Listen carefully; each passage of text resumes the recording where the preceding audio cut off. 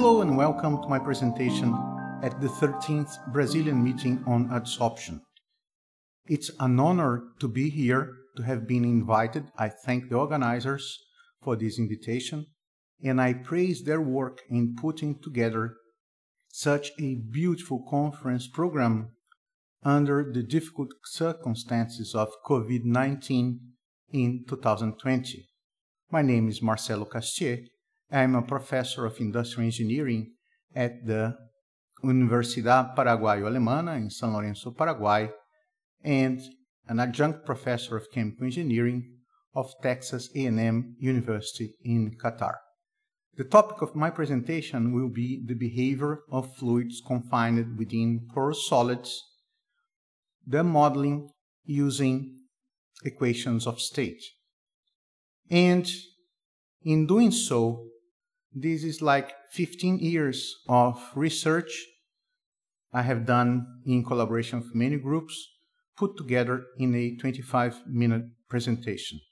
I hope this is useful to you, and let's then talk about the behavior of fluids confined within porous solids and its modeling, the modeling of this behavior using equations of state. So the big question I want to answer during, or try to answer during this presentation, is whether we can utilize an equation of state that's often used for chemical process design and apply it to model adsorption. And I'm referring to equations such as the Peng-Robinson and Soave-Redlich-Kwong equations of state that are used on a regular basis to design chemical processes in the oil and gas industries and in the petrochemical industries. Because if we can do that, there are some advantages. The first of these advantages is that we can use the same model, the same thermodynamic model, for the bulk phase and for the adsorbed fluid. We will develop, I'll show you how we have developed model for confined fluids, and then we can apply this model to the bulk phase by assuming that the bulk phase is just a phase confined within a huge confinement space. Then, if we can do that, the next advantage is that we can use a tremendous body of work about algorithms for phase equilibrium and apply these algorithms to make complicated calculations of adsorption.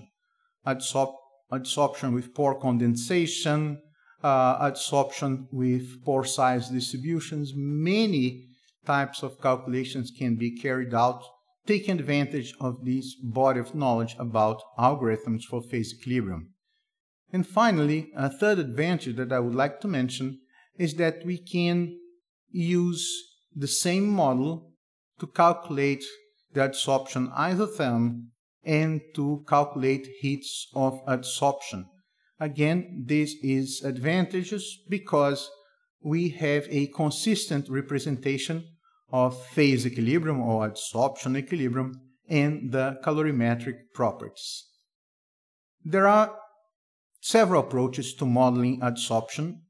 Some of them are very detailed, and I'm not going to cover them here. I'd like to mention molecular dynamics and Monte Carlo simulations. And some of them are very empirical, very simple expressions, just like some sort of simple fitting. What I want to discuss is something in between, something that has theory, but doesn't take as long as molecular simulations, and in this way may become a practical way of doing adsorption equilibrium calculations for chemical process design. And then I would like to mention three approaches in this intermediate category. The first of them being classical density function theory, then multipotential theory of adsorption, and repurposed equations of state. Of these three, I have direct experience with the last two, the multipotential theory of adsorption and the redevelopment or repurposing of equations of state, and these are the two approaches that I'm going to talk about during my presentation. Let me begin with the multipotential theory of adsorption. On the upper left corner, we have a representation of a bulk phase and of 4 different pore types.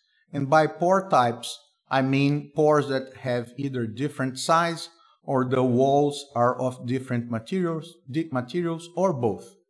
And then on the right lower end of this figure, we have the magnification of one of these pores. So we have the 2 walls, let's say this is a slit pore, and an empty space, a pore space between these 2 lateral walls. And this pore space is discretized, so I have discrete elements between these 2 walls, and what I want to do in the multipotential theory of adsorption is to find out the local composition, the local amounts of each component in each of these elements. What we need to do is to calculate the properties of the system as a summation of the properties of each of the regions, the bulk region and each of the pore spaces. And for the pore spaces, since we are discretizing, we need to add the contribution of each element. So we have a double summation, for example, for the volume and for A, which represents the Helmholtz energy. This Helmholtz energy is split in 2 contributions. The contribution on the left arises from the interactions of the fluid molecules, and this is an equation of state. It can be a cubic equation of state, like Van der Waals equation of state, Peng-Robinson, or any other, and may also be a non-cubic equation of state, such as an equation of state of the SAFT family, Statistical Association Fluid Theory. So it's a conventional equation of state. The next term represents the effect of the field, for example, the field imposed by a pore wall, or, for example, the effect of gravity. The effect of the pore wall can be represented by a model.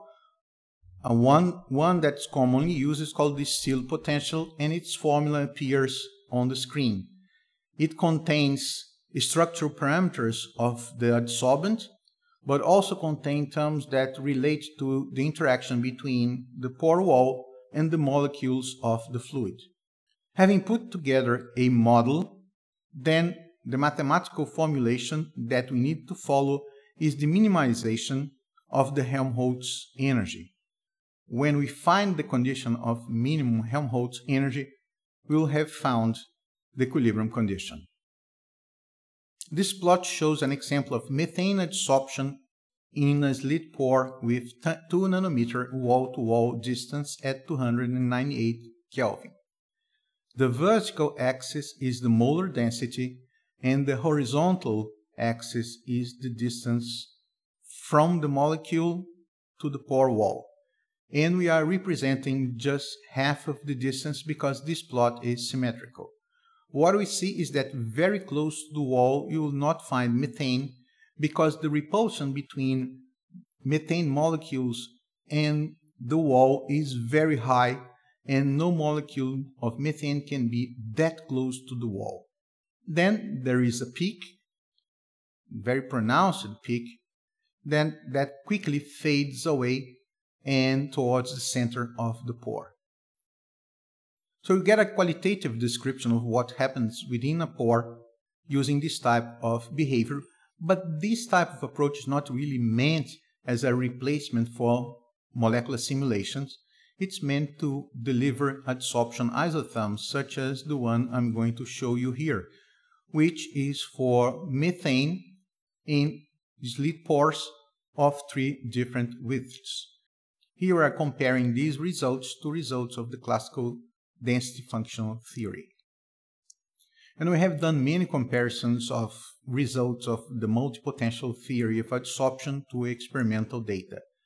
In the case of this table, we fitted the pure component parameters of the model, and then we applied these parameters to mixtures in a predictive way, and we see that the errors are quite acceptable. As my final comments about the multipotential theory of adsorption, we can get a qualitative description of fluid behavior inside the pores. There is a good correlation, or even excellent correlation of pure component data. We can get good predictions without fitting any additional parameters when you deal with mixture data. And the current work we are doing is to try to represent pore condensation by doing or by including in our calculation procedures the global phase stability test.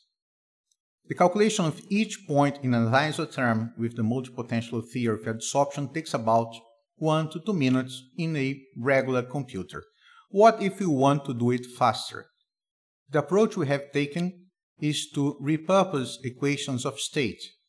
We give up predicting the fluid structure within the pore and we impose a structure beforehand. We assume that there are 3 regions within a pore, and this is, say, a cylindrical pore. Region 1 is close to the center of the pore, and in this region, the distance between the fluid molecules and the wall is so large that essentially there is no effect, no direct effect. The interaction energy is set equal to 0. Then region 2, at some intermediate distance, in this case there is some attractive force between the molecules of the fluid and the pore wall. And then region 3, the one closest to the pore wall, here the repulsion between the molecules of the fluid and the wall is so strong that no molecule can be present at such short distances. So this is how we split the region within the pore in an empirical manner. With this picture of what happens inside the pore, we went on to use the generalized van der Waals theory, which is an approach to statistical mechanics. Without going into the details of statistical mechanics, to develop a model, we need to have an expression for the free volume, which is the volume available for the insertion of another molecule in the system, and for the configurational energy. So if we have a model for the free volume and for the configurational energy, then we have a so-called canonical partition function from which we can develop an expression for the Helmholtz energy and for an equation of state. So the first thing we did almost 15 years ago was to think about spheres, spherical molecules within cylindrical pores. And we had data for spheres in cylinders, porosity data, and we fitted this data to an empirical expression. By doing that, we can develop an expression for the free volume. Then we need to go and try to come up with an expression for the configurational energy.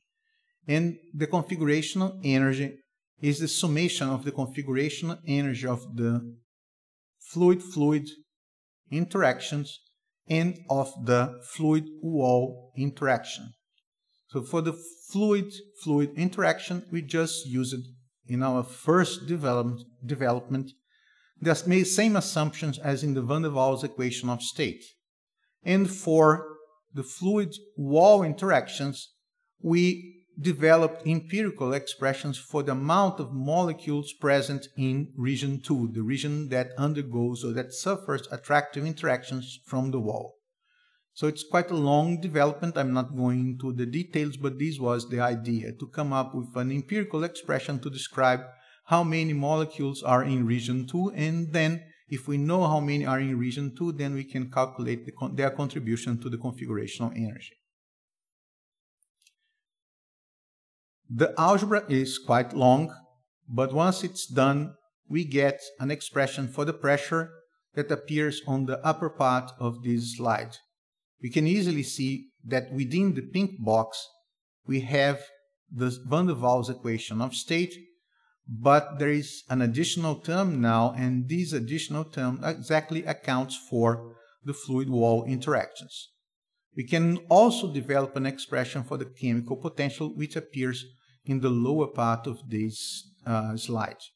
With the repurposed van der Waals equation of state, things are a little bit more complicated than with the conventional one. This is a plot of the pressure against molar volume. And the solid line shows a typical isotherm. So that could have come from the conventional equation of state. But the dotted line shows a more complicated behavior. There are certain pressures for which there are 5 different roots. The original van der Waals equation of state is a cubic equation of state, meaning that at each pressure you may find up to 3 real roots. But with the extended van der Waals equation of state for confined fluids, we can get up to 5 different roots. Here is one of the first examples we've got with this sort of model. This represents adsorption isotherms of methane and ethane using a repurposed van der Waals equation of state at the temperature that appears on the screen on molecular sieve MCM 41. This plot shows a prediction. So here we predicted the behavior of a mixture of methane and ethane on the same solid without fitting any additional parameter.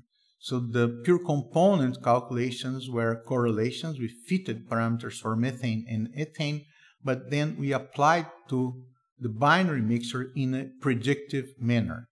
Our first work in this line was with the extension of the van der Waals equation of state.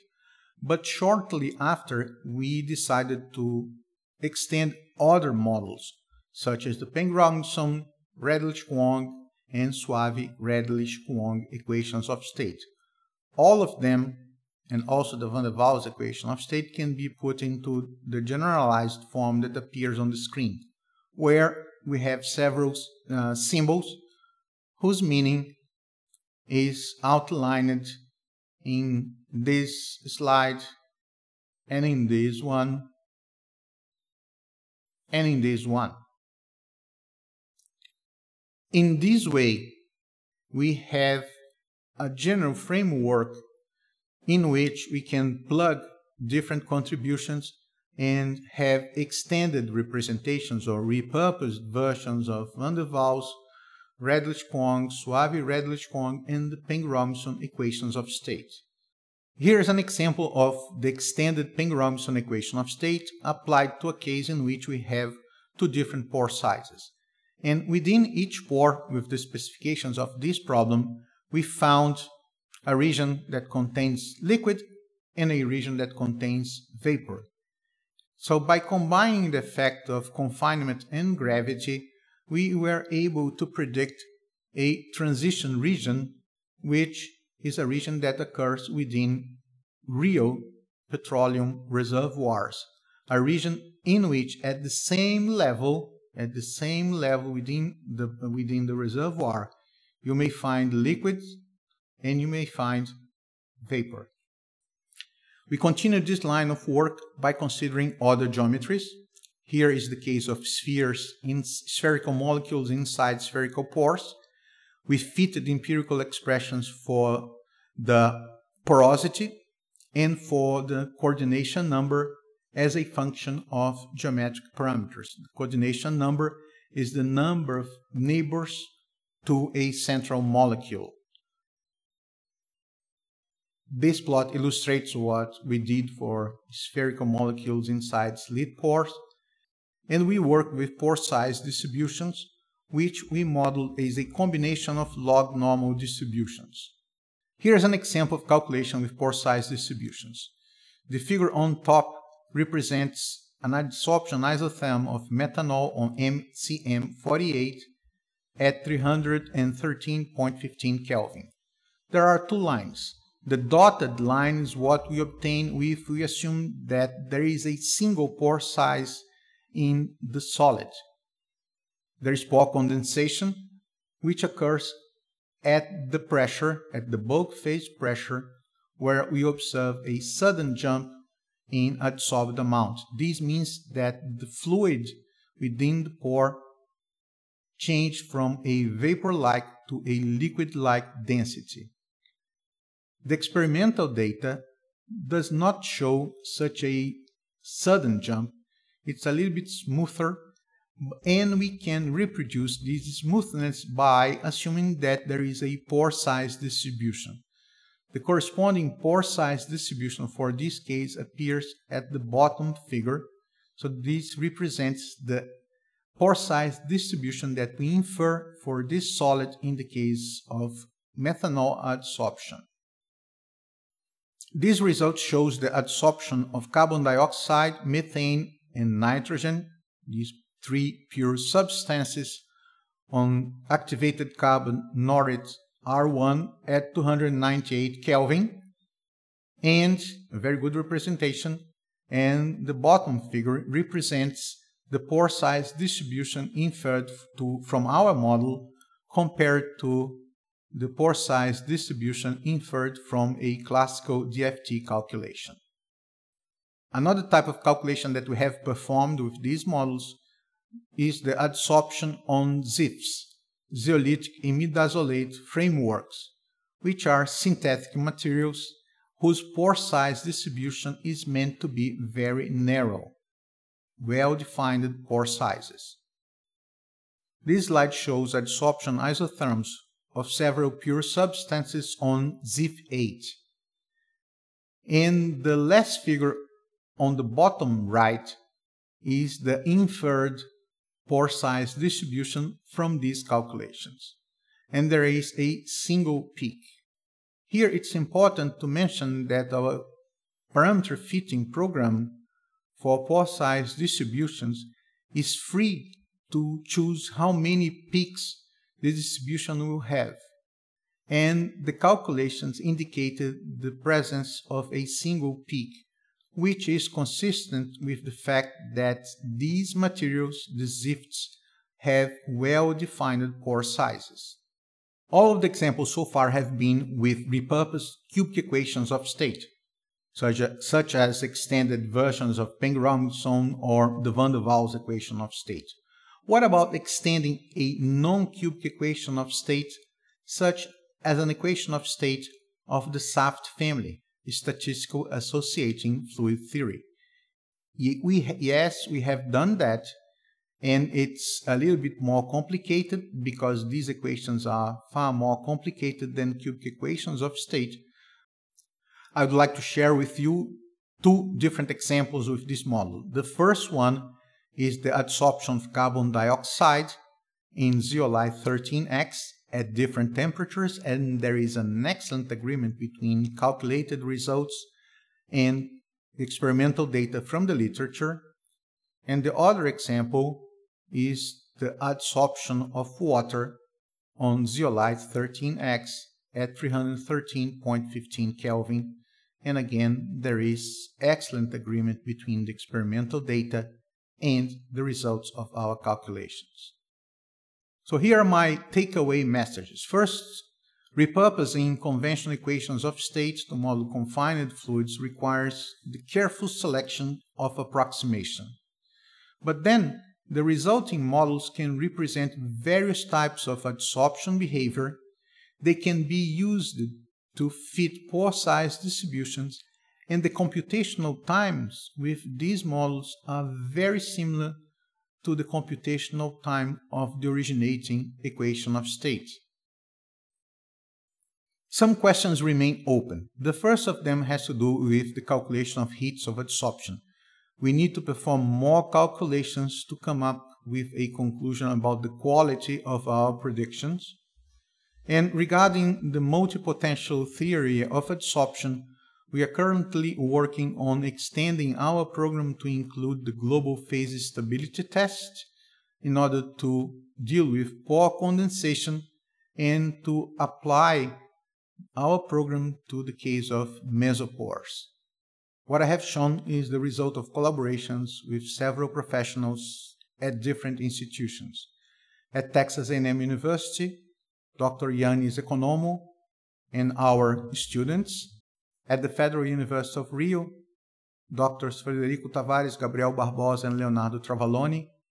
Dr. Stanley Sandler in the early stages of this work at the University of Delaware, and Dr. Luis Fernando Franco and our PhD student André Gonçalves at Unicamp. Thank you for watching my presentation. Please feel free to contact me if you have questions about this work. Goodbye.